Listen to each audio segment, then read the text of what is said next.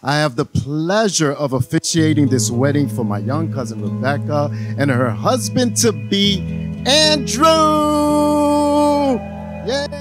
So Rebeccah, the first day we met, when I watched you back in and out of that parking spot several times and not make it in, I knew I was just destined to teach you how to drive. Andrew, you're my best friend. You're my soulmate.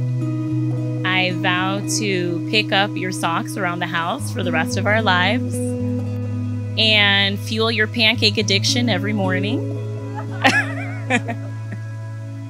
I love you.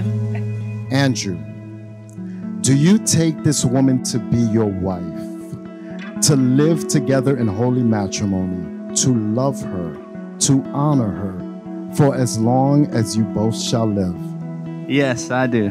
Rebeccah, do you take this man to be your husband, to live together in holy matrimony, to love him, to honor him, for as long as you both shall live? I do.